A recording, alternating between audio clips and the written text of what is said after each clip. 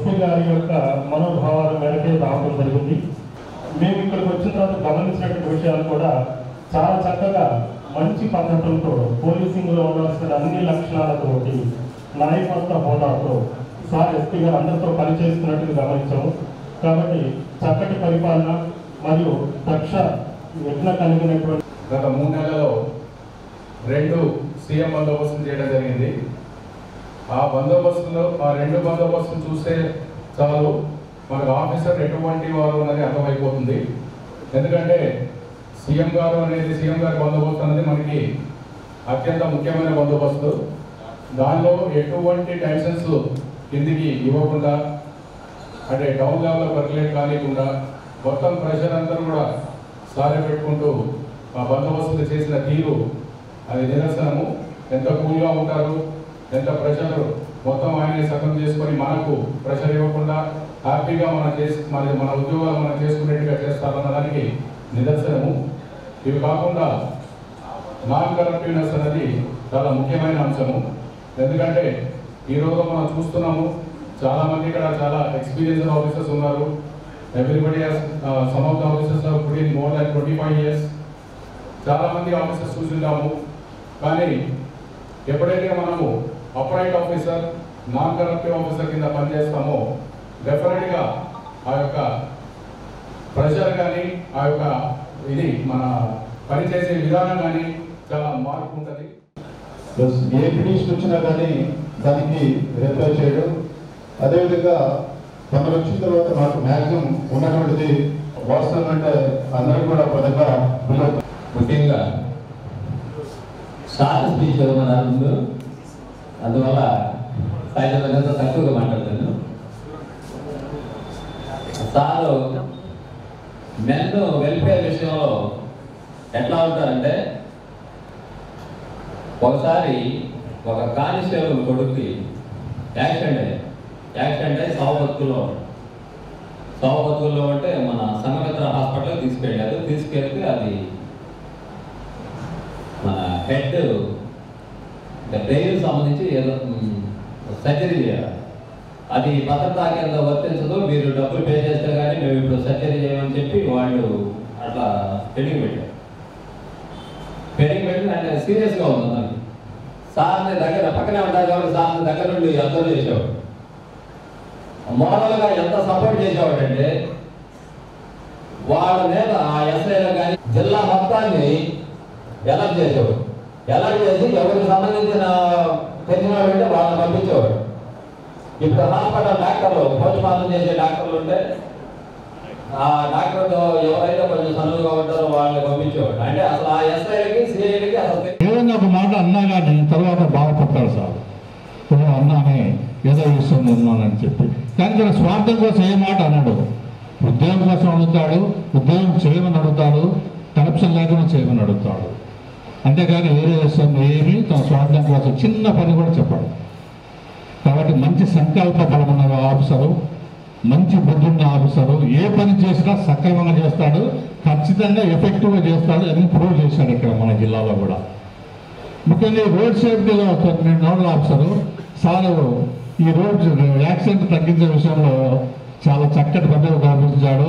ఏదో ఈ awareness programmes conduct చేసేప్పుడు సార్ వచ్చి ఎంత చక్కటి ఉపన్యాసాలు ఇచ్చి ప్రజల్లో అవేర్నెస్ కల్పించే ప్రోగ్రాం కల్పించాలంటే నిజంగా చాలా ధన్యవాదం. అలాంటి ఆఫీసర్ దగ్గర మనం అందరూ పనిచేయడం నిజంగా అదృష్టవంతులం అని చెప్పి ఒకసారి నేను బాగా భావిస్తున్నాను.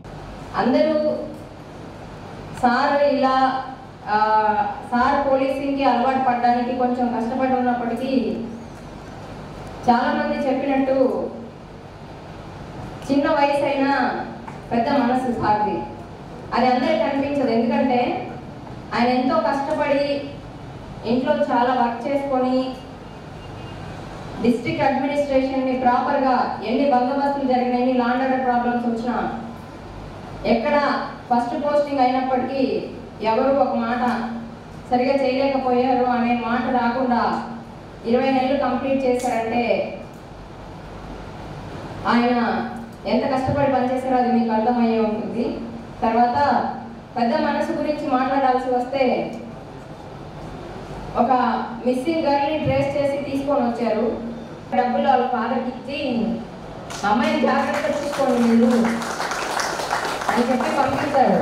అంటే ఒక ఎస్పీగా ఆయన క్రైమ్ డిటెక్షనే ఆయనకి అవసరం, కానీ ఆయన పెద్ద మనసుతో చేసిన పోలీసింగ్ అనేది జిల్లాలో చాలా మందికి గుర్తుండిపోతుంది. ఇంతమంది మెండించి అడిషనల్ ఎస్పీ వారికి ఎవరైనా మీరు ఫస్ట్ పోస్టింగ్ ఇక్కడ చేశారు, తెలుసో తెలియకో పొరపాటుతో మీ మనసు ఎప్పుడైనా నొప్పించి ఉంటే వాళ్ళందరి తరఫున నేను క్షమాపణ అడుగుతున్నాను. అవి మీరు మనసులో పెట్టుకోకండి, ఎందుకంటే మేమందరం చిన్న మనసు వాళ్ళం, మీరు ఫాదర్ లాంటి వాళ్ళు కాబట్టి క్షమించండి. అండ్ ఫైనల్లీ నేను I can proudly say Prakasam police is missing A real hero. ధన్యవాదాలు. నిజంగా 2 గంటల నుంచి టెన్షన్తో వచ్చేసాను ఈ ప్రోగ్రామ్ శ్రీకాంత్ అక్కడి నుంచి ఇప్పటి వరకు లాస్ట్ మ్యాన్ నౌ బిందు మాధవ్ ప్రొఫెషనల్ ఐపీఎస్ వరకు సుమారు 1000 మంది పైన ఐపీఎస్ ఆఫీసర్స్ నేర్చుకుంటున్నాం. అయితే పోలీస్ డిపార్ట్మెంట్లో వివిధ రకాలైన థింగ్స్ ఉన్నాయి. ప్రమోషనల్స్ సంబంధించి జోనల్ సిస్టమ్స్, అలాగే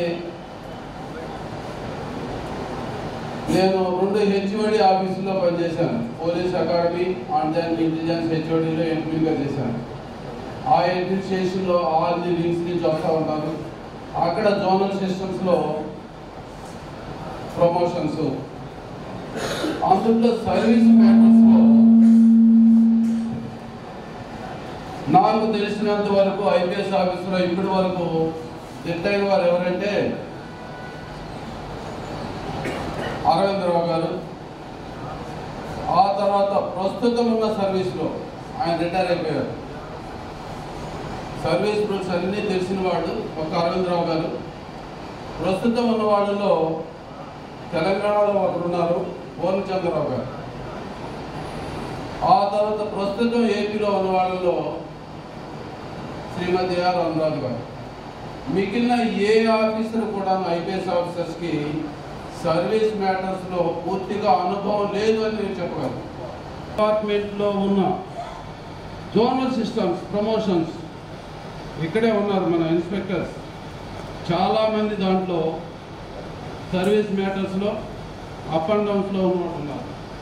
ఇప్పటి వరకు ఇప్పుడున్న ఏపీలో including the DG person Tagore గారితో సహా నేను గంటాపదంగా సర్వీస్ మ్యాటర్స్లో ప్రొఫెషనల్స్ కాదు.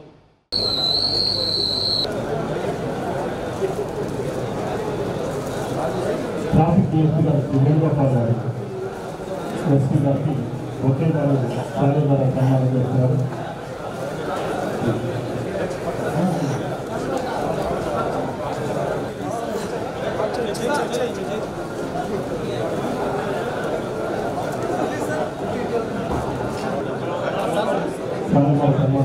ఎస్పీ గారు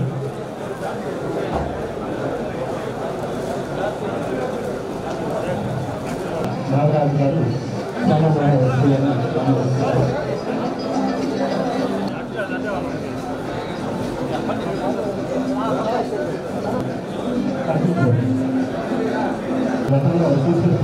సీఎం గారు వచ్చారండి. శ్రీ దేవ ప్రభాకర్ గారు ఇంటెలిజెన్స్ సీఎం గారు అభిమానాన్ని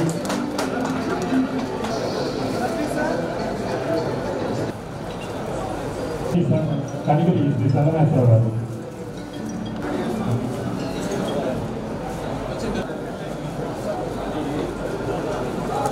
శివకుమార్ గారు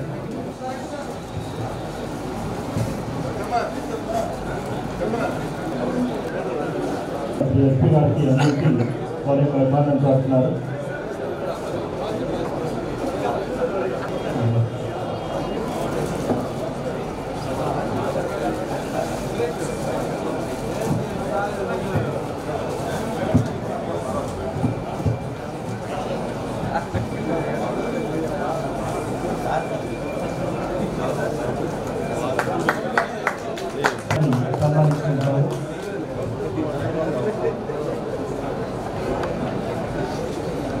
ఎస్పీ గారి సందేశం ఉంటుంది, అందరూ దయచేసి ఉండవలసిన కోరుతున్నాం.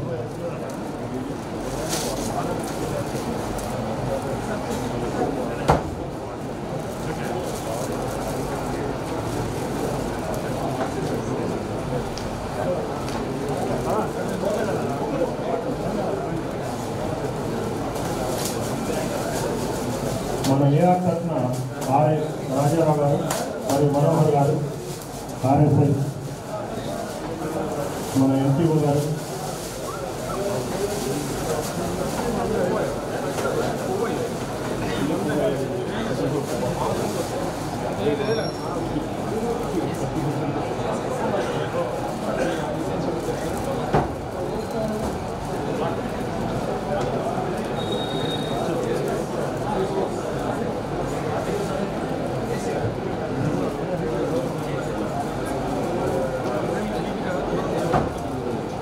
సార్ ఇప్పుడు డిఎస్పీ తనకు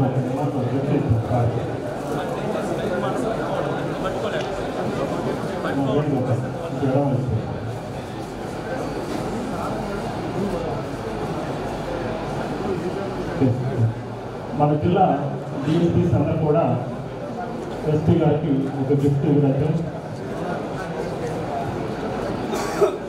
ఇప్పుడు ఇక్కడ ఉన్నటువంటి వారు ఉన్న కేసు గురించి చాలా డీటెయిల్స్ అనేది కూడా చూస్తూ నిన్న కూడా మన కోఆర్డినేషన్ మీటింగ్ అయినప్పుడు కూడా అక్కడ డిస్ట్రిక్ట్ జడ్జి గారు కూడా అన్ని కోఆర్డినేట్ చూస్తారు. మన ఒంగోలు ఎస్పీఓ గారు, మార్కాపురం ఎస్పీఓ గారు, ట్రాఫిక్ డిఎస్పీ గారు, బీటీసీ డిఎస్పీ గారు అండ్ ఓఎంపీఎస్ డిఎస్పీ గారు మరియు చీరాల ఎస్పీ శ్రీ నాగరాజు గారు ఈ ఎస్పీ గారికి జ్ఞాపికలు అందించి అభిమానం చేస్తున్నారు.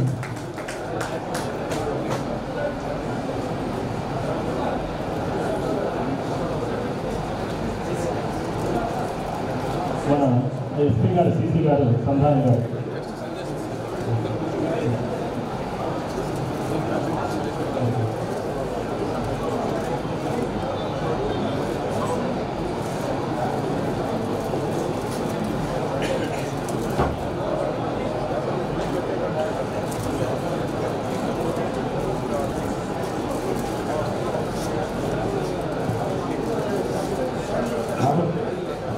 రాఘవేంద్ర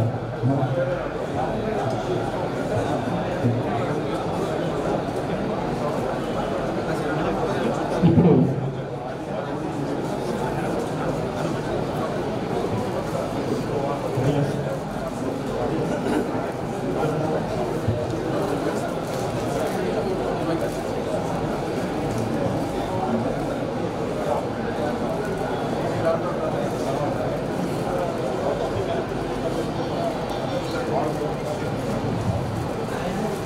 ప్రస్తుతం ఎస్పీ గారికి అందరు అభిమానులు అందరూ కూడా వచ్చి సన్మానించినట్లే ప్రస్తుతం మన ఎస్పీ గారి కార్యాలయం క్యాంప్ ఆఫీస్లో పనిచేస్తున్న సిబ్బంది సార్ చేతుల మీదుగా వారికి చిన్న సత్కారాన్ని ఏర్పాటు చేస్తున్నాం.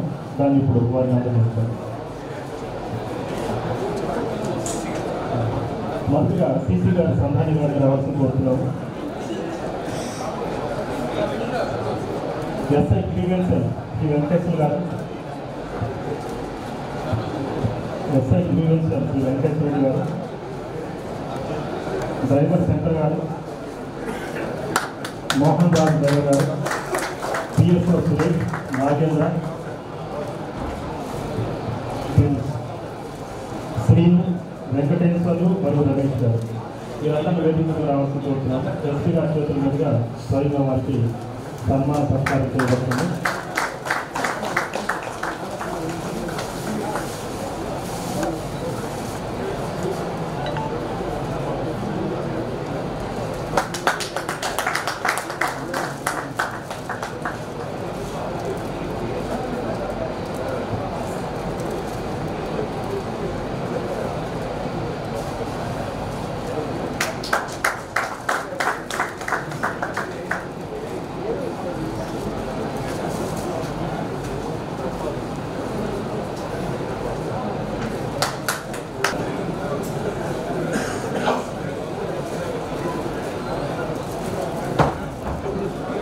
ప్రకాశం జిల్లాలో ఇప్పటికీ నేను సుమారు 20 నెలలు ఇక్కడ విధులు నిర్వర్తిస్తూ ఉంటాను. గత 20 నెలల్లో కూడా నాకు ఈ జిల్లాలో చాలా చక్కగా జరిగింది. సిబ్బంది, అధికారులు, ప్రజలు, మీడియా వారు అందరూ కూడా చాలా సహకరించారు.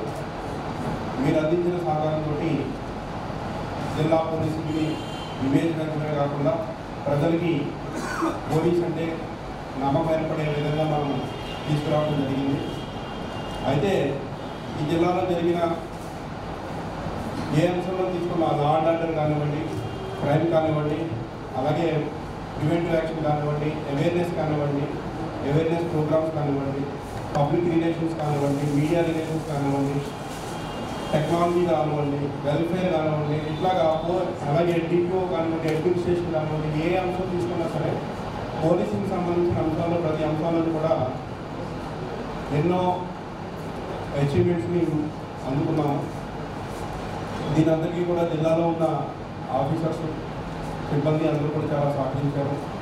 వారి యొక్క సహకారం వల్ల మనము ఈరోజు 3 నేషనల్ అవార్డ్స్, ఈ స్టేట్ అవార్డ్స్, దీనికంతా రిజిస్ట్రేషన్ తీసుకున్నది నా యొక్క సొంత ప్రతిభైతే కాదు. మీరందరూ ఇచ్చిన సహకారం వల్ల ఇవన్నీ కూడా మనకి సంతృప్తి.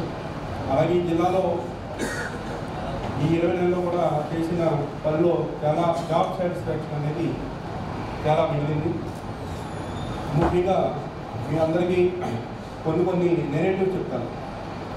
ఒకసారి సుమారు ఇది 6 నెలల క్రితం జరిగిందనుకుంటా. ఒకరోజు ఈవినింగ్ 10 o'clockకి నేను ఆఫీస్లో నైట్ 10 o'clockకి ఆఫీస్లో ఉన్నప్పుడు ఒక రాజస్థాన్కి సంబంధించిన ఒక లారీ డ్రైవర్ వచ్చి అతనికి హిందీలో మాట్లాడుతున్నాడు. ఏడుస్తూ ఉన్నాడు. కాసేపు అతన్ని కూర్చోబెట్టి ముందు మంచినీళ్ళు నుంచి తాగించి మాట్లాడిన తర్వాత అన్నీ కూడా దొంగతనం చేశారు. నా దగ్గర ₹1 కూడా లేదు. నేను ఇప్పుడు రాజస్థాన్ పోవాలి, అలాగే లారీ కూడా తీసుకుపోవాలి. ఇక్కడ కొంతమంది మమ్మల్ని నైట్ పడుకున్నప్పుడే జైలు తీసుకెళ్ళిపోయారు. అలాగే మరి పోలీస్ స్టేషన్ పోలేకపోయాయి అంటే సార్ పోలీస్ స్టేషన్కి వెళ్ళాను. అక్కడ అఫ్కోర్స్ ఆ టైంలో ఎస్ఐ లేడు. పోలీస్ స్టేషన్లో వెళ్ళిన వాళ్ళు రిసీవ్ చేసుకోలేదు. అయితే ఎవరో అక్కడ రెస్పాన్స్ లేదని చెప్పేసి మధ్యపాటి నుంచి, అంటే ఉదయం జరిగిన సంఘటన, ఉదయం పోలీస్ స్టేషన్కి వెళ్ళాడు. అక్కడి నుంచి మధ్యపాటి నుంచి ఒంగోలు ఎస్డిపిఓ ఆఫీస్కి వచ్చాడు. అప్పుడు కూడా ఎస్డిపిఓ కూడా మన పాత డిఎస్పీ ఉండే, ఆయన కూడా అందుబాటులో లేకపోవడం వల్ల తిరిగి సాయంత్రానికి డిపిఓకి వచ్చాడు. సో అక్కడి నుంచి ఉదయం నుంచి నన్ను రీచ్ అవ్వడానికి సుమారు 10 గంటలు టైం పట్టింది. 10 గంటలు కూడా కొంత దూరం నడిచి వచ్చాడు, డబ్బులు లేవు కాబట్టి. అలాగే కొంత దూరం వేరే వాహనాల్ని రిక్వెస్ట్ చేసి లిఫ్ట్ తీసుకుని వచ్చాడు. ఉదయం నుంచి భోజనం కాదు మంచిని కూడా తాగే పరిస్థితి లేదు. సో ఇదంతా చెప్పుకున్న తర్వాత ముందైతే కేసు అయితే రిజిస్టర్ చేస్తాను, కానీ కేసు రిజిస్టర్ చేసినంత మాత్రం అతను మళ్ళీ రాజస్థాన్ పోలేడు. అందుకని ముందు అతనికి ఇమీడియట్గా అక్కడే క్యాంప్ ఆఫీస్లోనే అతనికి కొంత డబ్బులు ఇచ్చి కేసు ఎట్లాగా రిజిస్టర్ చేస్తామని చెప్పి హామీ ఇచ్చి డబ్బులు ఇచ్చిన వెంటనే అతను వెళ్ళి ముందు అర్జెంట్గా ఒక ఫోన్ కొనుక్కో, ఆ తర్వాత నీ లారీకి సంబంధించిన డీజిల్ అన్ని కూడా కొట్టించుకుని నువ్వు కంప్లైంట్ ఇచ్చేసి వెళ్ళిపో రాజస్థాన్కి, నీ కేసు మేము డిటెక్ట్ చేస్తామని చెప్పి పంపించడం జరిగింది. అతను అలాగే ఆ రోజునే నేను ఇచ్చిన డబ్బులతో వెంటనే బయటకు పోయి భోజనం చేసి మధ్యపాటు వెళ్ళి లారీ తీసుకుని వెళ్ళిపోయాడు. వెళ్ళిపోయిన తర్వాత సుమారు 1 నెల తర్వాత 2 నెలల తర్వాత మళ్ళీ ఫోన్ చేసి హిందీలో మాట్లాడుతున్నాడు, అర్థం కావట్లేదు. అప్పుడు మళ్ళీ ఈ ఇన్సిడెంట్ అంతా చెప్తూ గుర్తు చేసి, సార్ ఇలా ఫలానా నేను ఆ రోజు నేను ఇట్లా ఇబ్బంది పడితే మీరు హెల్ప్ చేశారు, మీరు ఇచ్చిన డబ్బుని నేను వెనక్కి ఇచ్చేద్దాం అనుకుంటున్నాను. అలాగే మా రాజస్థాన్కి సంబంధించి ఇక్కడ ట్రెడిషనల్ డ్రెస్సెస్ అన్నీ ఉంటాయి. ఆ ట్రెడిషనల్ డ్రెస్ నేను అభిమానంతో మీకు ఇద్దామని చెప్పి వస్తున్నాను సార్ అని చెప్పి అతను మళ్ళీ, అంటే రెగ్యులర్గా వాళ్ళు షర్టింగ్ చేస్తుంటారు రాజస్థాన్ చెన్నై వాళ్ళు. సో వస్తున్నానని చెప్పి అతను పద్దాగా నాకు రిక్వెస్ట్ చేసేవాడు, నాకు వద్దునైనా మీరు ఇందుకే అతని బ్యాక్గ్రౌండ్ తెలుసుకుంటే రాజస్థాన్లో అతనికి సుమారు 5-10 లారీలు ఉంది. Is owner of 5 lorries. ఇక్కడికి వచ్చి జస్ట్ దొంగతనం చేయడం వల్ల మొత్తం భోజనం కూడా తినడానికి కూడా అవకాశం లేనంత దౌర్భాగ్యపరిస్థితి ఏర్పడింది. సో అతను ఆ రోజు ఆ ఫోన్లో అతను వ్యక్తం చేసిన ఆనందాన్ని కానివ్వండి, ఇంటికి వెళ్ళిన తర్వాత వాళ్ళ ఊళ్ళో నిజంగా మా జిల్లాలో కూడా పోలీసులు ఇట్లా ఉంటారా అని అని చెప్పి ఒక సర్ప్రైజ్ అయ్యారు. సబ్సిక్వెంట్గా ఆ కేసును కూడా మనము మన కొత్త డిఎస్పీ గారు వచ్చిన తర్వాత ఆ కేసును కూడా డిలీట్ చేసి ఆ అమౌంట్ అంతా కూడా రికవర్ చేయడం జరిగింది. సో ఇటువంటి సందర్భాల్లో కానివ్వండి, అలాగే మన ఒంగోలు జరిగిన బాయ్ కిడ్నాపింగ్ కేసుని ఆ పిల్లలను తీసుకొచ్చి వాళ్ళ తల్లిదండ్రులకు అప్పగించినప్పుడు వాళ్ళ కళలో ఆనందం కలగదు. ఇటువంటి అలాగే మార్కాపురం సంబంధించి మార్కాపురం అమ్మాయిని తీసుకొచ్చి వాళ్ళ పేరెంట్స్కి హ్యాండ్ ఓవర్ చేసినప్పుడు ఇటువంటి సందర్భాల్లో ఆ యొక్క బాధితులు యొక్క కళలో ఉన్న ఆనందాన్ని చూస్తే అందరికి మించిన జాబ్ సాటిస్ఫాక్షన్ ఉండదు. సో ఇన్ని మధుర జ్ఞాపకాలు ఈ జిల్లా నాకు ఇచ్చింది. దీనందరికీ కూడా ఇక్కడ పనిచేసినటువంటి ఆఫీసర్స్, నాకు సహకరించిన ఆఫీసర్స్, సిబ్బంది అందరూ కూడా చాలా విశేషమైన కృషిని చేసి నాకు ఖచ్చితంగా ప్రకాశం జిల్లాలో నేను చేసిన ఈ టెన్యూర్ కూడా నా యొక్క కెరీర్లో ఒక మెట్టు కింద, ఒక కిరీటంలో ఒక డైమండ్ కింద ఈ టెన్యూర్ ఉంటుందని చెప్పి ప్రగాఢంగా నమ్ముతున్నాను. అలాగే వృత్తిరీత్యా ఎప్పుడైనా 1-2 అలా చోట్ల అసత్వం ప్రదర్శించిన చోట్ల సంబంధిత అధికారులపై కోప్పడము లేకపోతే పనిష్మెంట్ పెట్టడం జరిగింది. అదంతా కూడా ప్రొఫెషనల్ జాబ్లో ఇవన్నీ కూడా భాగంగా తీసుకోవాలి తప్ప ఎక్కడ కూడా నాకు పర్సనల్గా తెలిసింది లేదు. సో ఎవరినైనా మీ మనసుని ఇబ్బంది పెట్టే రకంగా మాట్లాడుంటే మళ్ళీ క్షమించమని చెప్పి ఇది కేవలం మన యొక్క డిపార్ట్మెంట్ యొక్క చెప్తూ ఉన్నాము. సో ఈరోజు మన జిల్లాలో కూడా మంచి టీం ఉన్నారు. 2 అడిషనల్ ఎస్పీలు, అలాగే ఓఎస్పీ సందర్భంగా నిన్న రివ్యూ అయిపోయారు.